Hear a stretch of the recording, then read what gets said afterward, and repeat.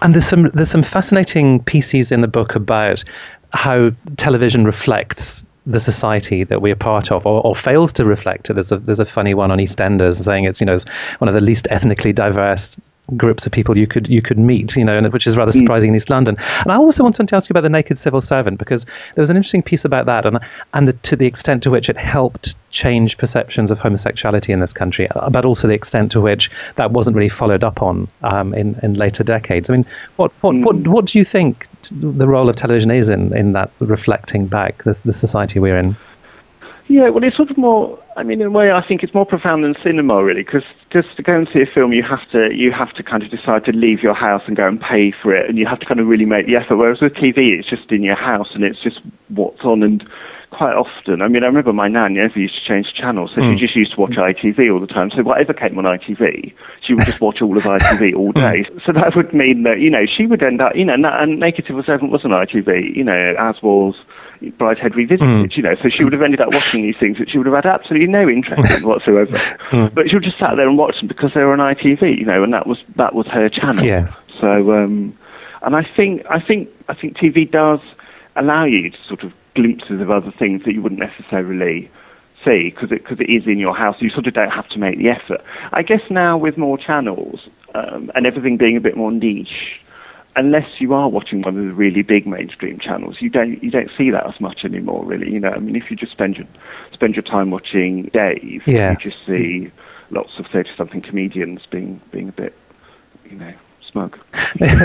Yeah, I mean, those kind of sort of tribal allegiances. There's a funny piece in the book about a family who only buy the Radio Times and the grandparents only buy the TV Times, and it's the demarcation lines are absolutely rigid. And I guess those sort of tribal loyalties have broken down, or there are many more little micro tribes. So if you want to, you can spend all your time just watching HBO box sets and never really watch a broadcast at all. Yeah, well, that is one of the weird things that's happened, I think, is that lots of people watch TV now as box sets. So they don't actually watch it. They don't actually watch it live. You can watch it on. You can. And there's a whole kind of iPlayer thing as well. I think there's a whole. Those people I know who never watch anything when it's actually on TV. They only watch it on iPlayer or in box sets, and that's kind of weird because then if you want to talk about a program with somebody, you can't really because they haven't seen it when you have. They go and see it a week later. And there used to be a bit of that when videos came in, but not so much because nobody could work out how to use them. But now, because it just records whole series and you don't even have to think about it. You mentioned Oliver Postgate, and it's clear you're a big Oliver Postgate fan, and I am too. But you do allow heterodox voices. You do allow some criticism of Bagpuss to creep into the book. Yeah, well, I tried not. I didn't really kind of doctor anybody's opinions because the point of the book really is that it is people's actual opinions. It's not. One of the things I felt was a problem with a lot of those TV theme nights is that they'd clearly showed people lots of the same clips beforehand, and they all ended up having the same opinion about them, because they see them in isolation in a screening room 10 minutes before they're talking about it. And whereas actually the point of this book was it was people genuine, and they could write about anything. I didn't tell anybody what they needed to write about, and I didn't go back and say, actually, this opinion is wrong, I think you'll find. And there are things in there that I don't agree with at all, but that's really good, I think. Who wants to listen to my opinion all day?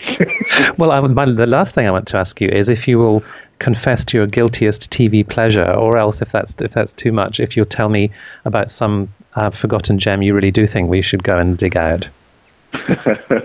Well, forgotten gem.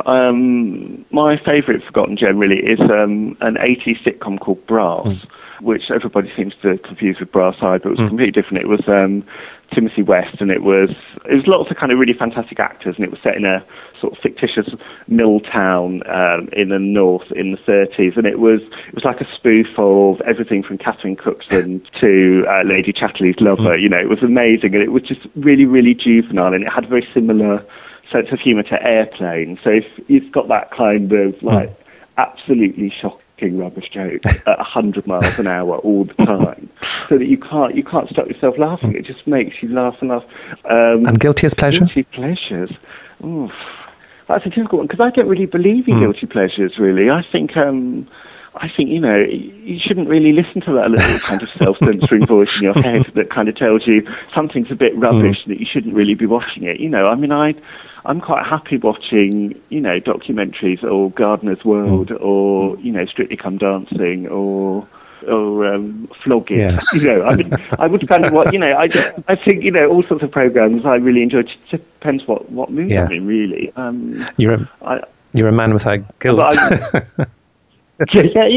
think guilt is it's a waste of time, isn't it, really? You might as well just get on and enjoy things. Life's too short for guilt.